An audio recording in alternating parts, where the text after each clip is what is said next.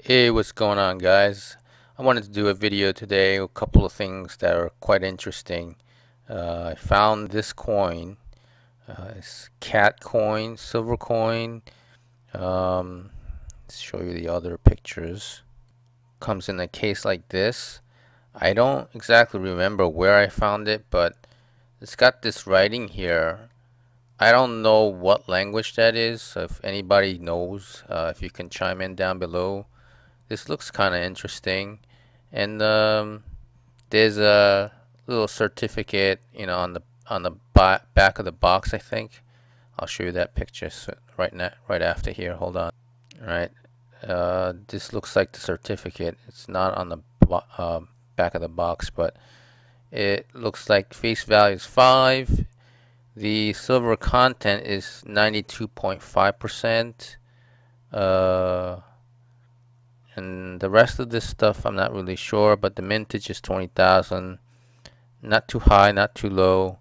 Interesting coin. It's definitely some kind of semi-numi coin from elsewhere. It looks like Europe, somewhere in Europe to me. Alright, so I have another one. I actually found this on eBay and I was shocked to see that a bank would be offering silver. But Citibank 1 ounce bar. It's just, imagine JP Morgan making their own silver bars and Citibank making their own silver bars. It'd be odd because they're the ones who hate silver and gold and precious metals, right? I'll show you the back. It looks like that. And this was an eBay listing, and I saw it sell for like 45 bucks for 1 ounce.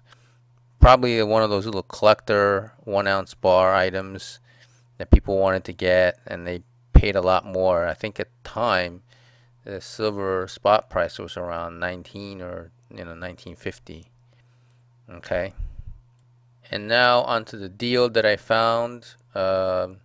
OPM rounds, you buy 20, a roll of 20, and you get it for $4.59. So that comes out to $22.95 a coin. So it's a little bit over $1.70 over the spot.